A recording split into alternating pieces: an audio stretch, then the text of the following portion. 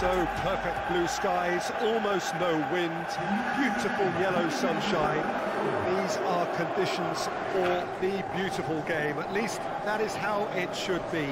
The backdrop could not be any more idyllic. The players are with us now. The crowd is in good number and in shirt-sleeve order. It is lovely to be able to breathe fresh air without having to wrap oneself up to the gills and simply to turn up and to enjoy a match that matters to so many.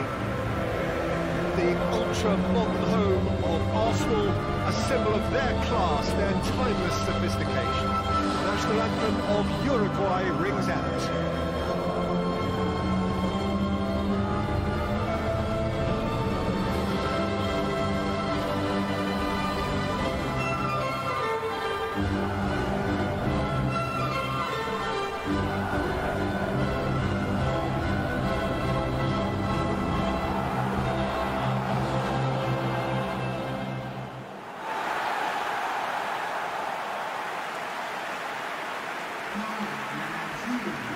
To be shaping up in a 4-4-2 formation. Reminders of a golden era in English football, I should add. And it continues to hold its place in the modern game.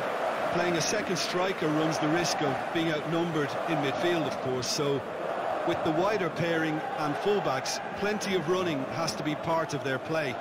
And of course, the right service into the box.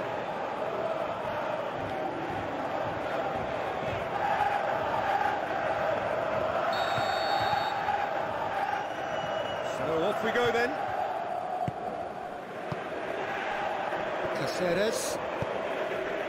And it's Luis Suarez. Luis Suarez. He's left his man. Cross deflected behind for a corner.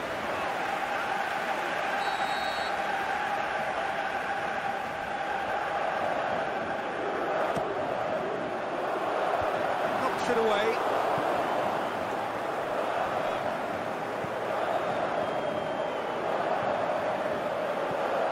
Bentancur.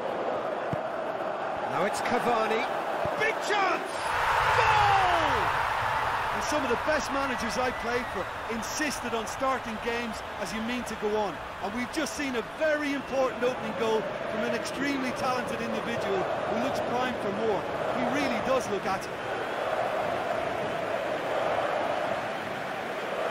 You've got to say, the odds on him missing from there were very slim.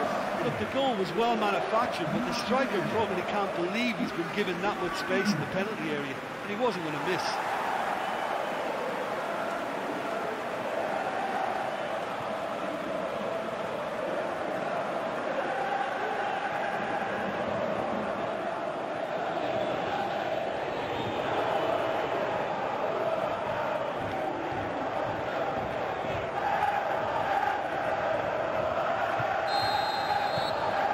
Uruguay have an early lead. Good start.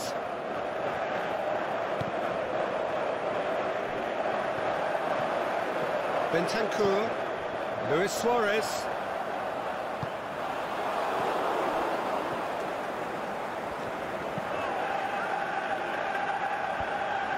Promising move that. Good inroads into enemy territory, but no joy.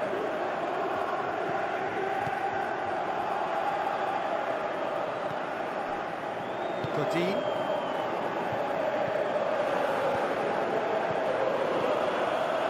Decent looking ball.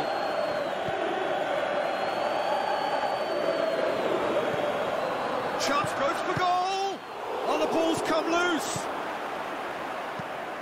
Forward it goes.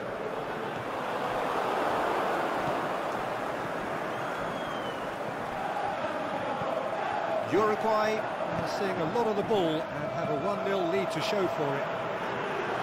He goes along.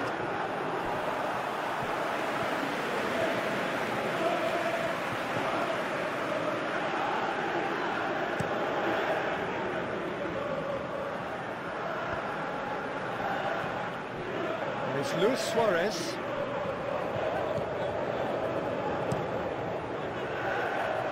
Keeper's got good distance on that.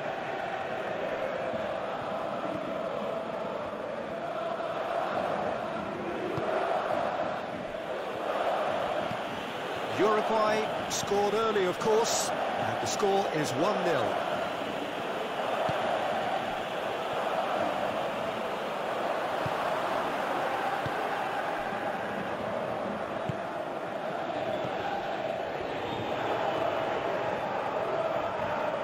Just brushed off the ball there. Luis Suarez. Needless to say, he was expecting a better ball than that. Cuts it out.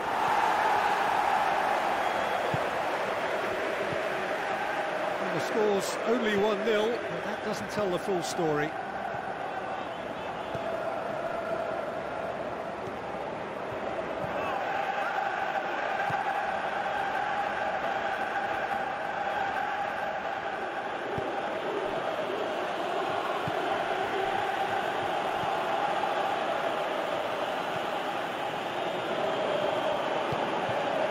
To base. Gets it upfield. And that is going to be the final action of the first half. And there we are, off they go for half-time. The breakthrough did indeed come in the first half, but there has only been that one goal. It is very, very tight. Some first-half thoughts? Uruguay, I suspect, will be a little irked that they haven't established a bigger lead. However, they have the ability and personality to fix that. Uruguay come off having scored the only goal of the game so far. It's been tight, it's been exciting, and there's certainly plenty for us to chew on during the break. Now we're already into the second period. Uruguay really need to go and grab another goal now, Peter, if they're going to go on and secure this. Well, that's the first attempt, Peter, we've seen at one of those breaking passes just to spread the play. No, that's not the ball he wanted. Cáceres. And it's Cáceres. Who's ball? Who's going to get there? He's making good use of his strength there, just refuses to be out-muscled. Uruguay making a fresh attempt to release someone in behind from back to front, and this is something different.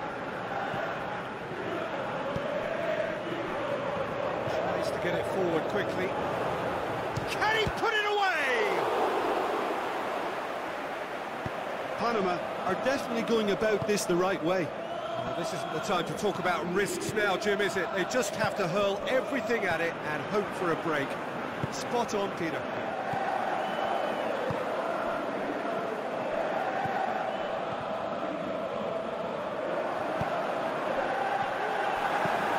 Has a swing at it! He scores! 2 up now, and they are cruising. Uruguay are certainly a team that knows how to play their football as stylishly as you'll see. Tiki-taka at its very best, and they back it up with goals.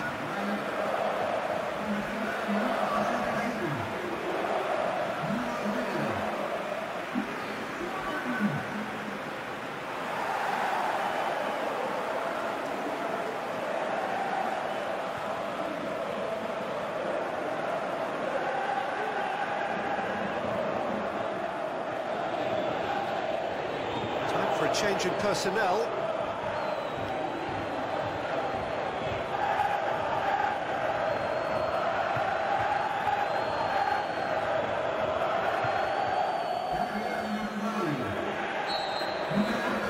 Things starting to look very comfortable. Well, at 1-0 this contest was still nicely poised, but now that it's gone to 2, mindsets are affected a lot more. Winning belief one way and that losing feeling the other. And the weighted pass gets it back.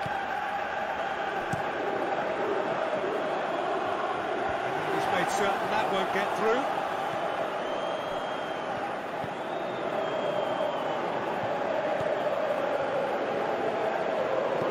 Crosses in a low one. They'll have a dig! Oh, great save, real class. Well, as Tesco, Peter, the keeper has just received an A+ grade. Panama, very keen on the aerial route. Look, if you're good at it and instructed to carry on doing it, then you find a way of making it work, and they are. Oh, well intercepted, really alert to the danger. Looks to clip it forward. Played into space out wide.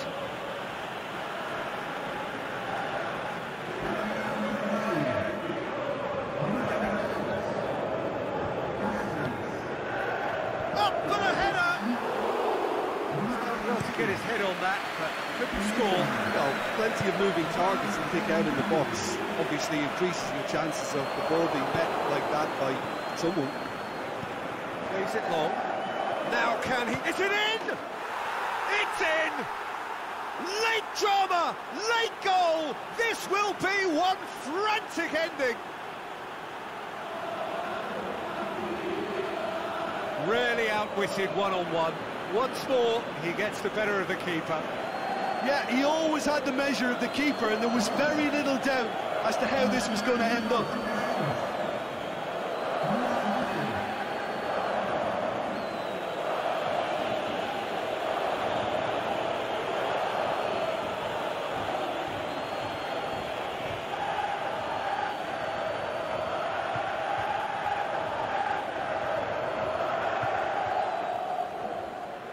Uruguay making consecutive changes here.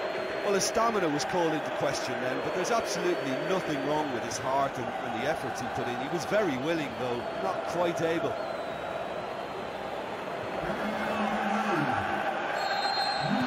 Panama give themselves a chance of a fairy tale finish.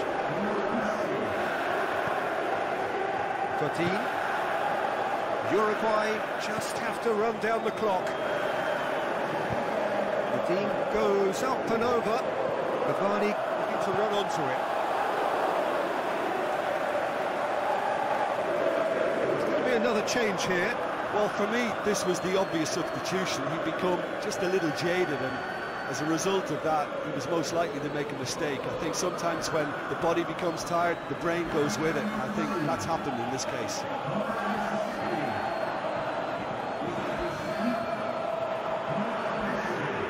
And it's hoisted clear. And that is it. The referee has seen enough. Uruguay have held on. A knife-edge game, a single-goal margin, but they have won it. Any reflections on what you've seen, Jim? Uruguay simply